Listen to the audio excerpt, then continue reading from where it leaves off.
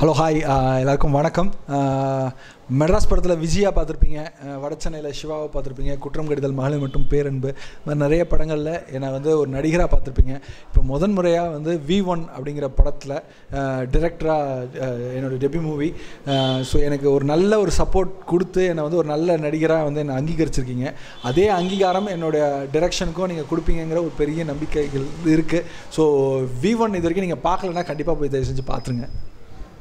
V1 sir, V1 அந்த ரேகை, அப்புறம் அந்த பிளட்டு இதெல்லாம் பார்க்குறவங்களுக்கு உடனே தெரிஞ்சிருமா? ட்ரைலர் பார்க்காத வரவங்களுக்கு இது ஒரு த்ரில்லர் மூவி அப்படின்னு சொல்லி கேட்ச் பண்ணிக்குவாங்க.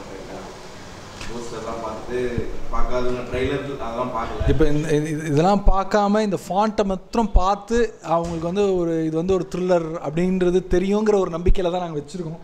இதுலேயே நீங்கள் பார்த்தீங்கன்னா கூட தெரியும், அந்த V1 வந்து என்னென்னா இந்த ரேகைனாலே ஏதோ ஒரு க்ரைம் சம்மந்தமாக அப்படி இருக்குங்கிறதுனால தான் ஃபாண்ட்லேயே அந்த மாதிரி நாங்கள் யூஸ் பண்ணியிருக்கோம்.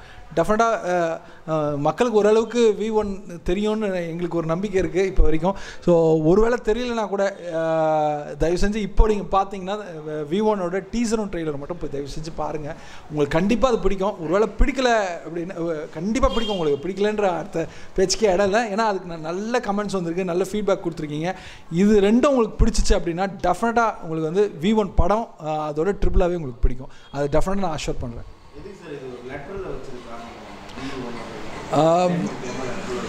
ஓகே, V1 ரீசன் அப்படின்னு நீங்கள் கேட்டிங்கன்னா, V1 அப்படின்னாலே இந்த படத்தில் வந்து ஒரு கொலை நடக்குது. அந்த கொலை நடக்கிற வீட்டினுடைய டோர் நம்பர் வந்து V1.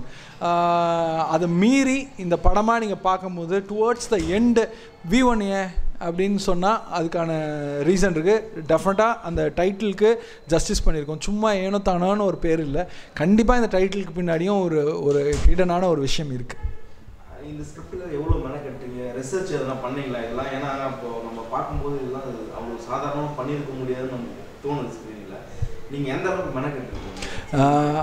ஓகே, இந்த படம் வந்து ரிசர்ச் பண்ணியிருக்காங்கங்கிறது உங்களுக்கு தோன்றது தான் எங்களுக்கான மிகப்பெரிய வெற்றி.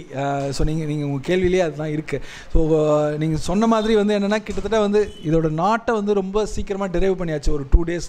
ஆனால் இதுக்கான ஒரு ரிசர்ச் பண்ண அந்த மெட்டீரியலும் சரி, இதுக்கான ஒரு ஸ்க்ரீன் பிளேக்கும் சரி, கிட்டத்தட்ட வந்து ஒரு 1.5 வருஷம் ஆச்சு இதை எழுதி முடிக்கிறதுக்கு. பொறுமையாக தான் டைம் எடுத்துக்கிட்டேன். அதுக்கு நான் எந்த விதத்துலையுமே அவசரப்படலை. ரொம்ப ஹானஸ்ட்டாக இந்த ஜானருக்கு எழுதணுங்கிறது மட்டும்தான் இருந்துச்சு. அது ரொம்ப நல்லாவும் வந்திருக்கு. ஆத்தென்டிசிட்டி இதில் வந்து எதுவுமே சும்மா ஒரு பேய் கதை இல்லை, எதுவுமே நாங்கள் சும்மா சொல்லலை. எல்லாமே ரொம்ப ப்ராப்பர் ரிசர்ச் பண்ணி ரொம்ப பார்த்து தான் இதுக்குள்ளே வச்சுருக்கோம். நீங்கள் படமாக பார்க்கும்போது தெரியும், இல்லை நீங்களுமே கூட கூகுள் பண்ணி பார்க்கலாம். அதுக்கான ரெஃபரன்ஸ் மெட்டீரியல் எங்கெங்கெல்லாம் எடுத்துருக்கோங்கிற ரெஃபரன்ஸ் மெட்டீரியலுமே நாங்கள் வந்து கிரெடிட்ஸில் கொடுத்துருக்கோம். நீங்கள் அதையும் கூட பார்க்கலாம்.